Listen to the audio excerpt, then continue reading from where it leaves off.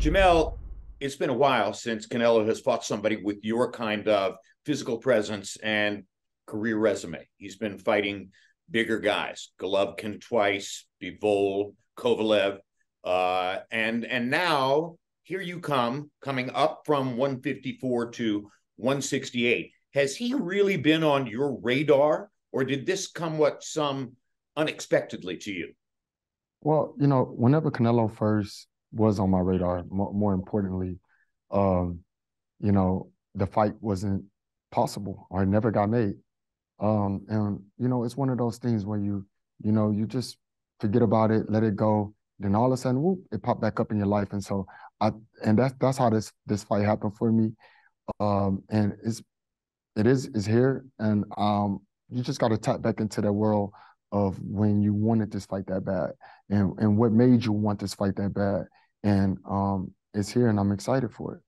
So have you been able to effectively remember tangibly in your head all the reasons you wanted it so badly? And are they still active motivations for you now? Of course, Canelo is one of the top dogs in the boxing world right now. You could consider him definitely the top five, of accomplishments in the whole sport of boxing.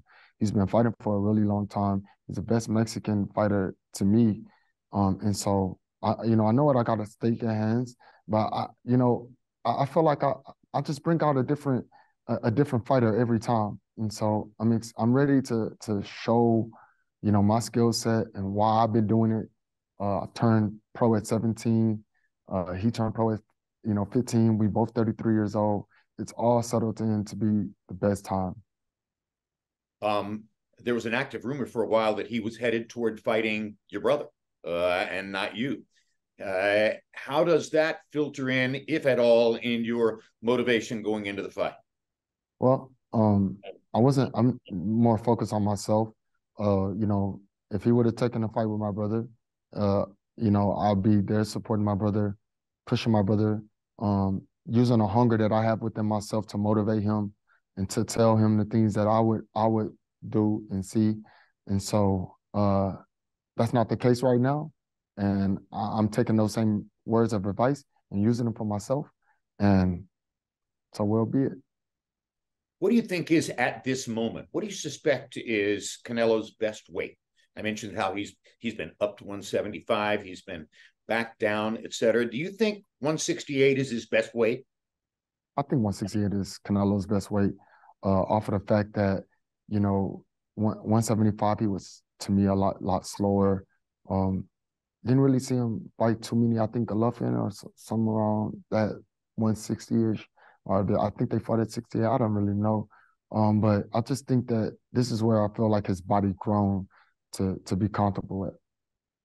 So you probably know from training now and from sparring in particular, what is the difference between you at 168 and the guy who was champion of the world at 154 pounds?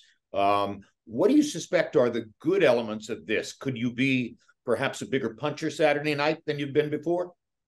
Yeah, I feel like I'm a bigger puncher, of course, at 168 because I didn't, I have more weight on me.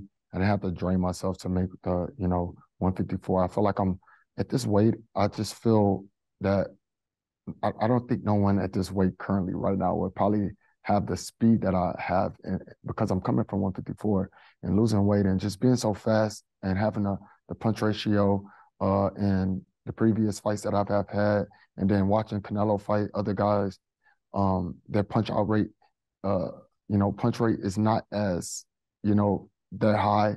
And so picking shots and setting and scoring points is important in this fight. And so I have to not just focus on, a knockout. I have to focus on, being dominant and clever the whole 12 rounds. Clever. Um, so, what are the most important elements technically for you to focus on to carry you to a victory over Canelo Alvarez? Where does that cleverness have to show up? I think the cleverness has to be using my speed, using different angles and levels of power, um, and just being a dog, standing in the pocket when I need to, moving when I need to, and let my body flow and just let my hands go. Hit and don't get hit type of guy. Limiting the risk of getting caught with his left hook. Correct. Got it. All right. So if you win, you're going to have a bunch of belts and options in potentially 3 different divisions for choosing the next person whom you want to fight. What do you expect your ambitions to be, and how can you service them when you win the fight? It allowed me to make, a laid back business move as far as what I'm gonna do with the belts and how I'm gonna maneuver. I wish that, maybe I'll bring organizations together because they're gonna have to talk about it. They're gonna have to figure out and all agree and be on the same page.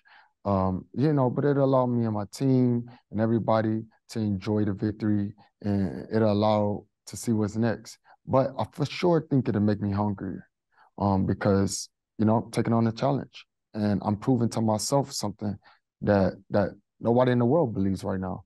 And so a victory gonna just put me at a different pedestal. Thank you so much for your time. And I have one more question before you go.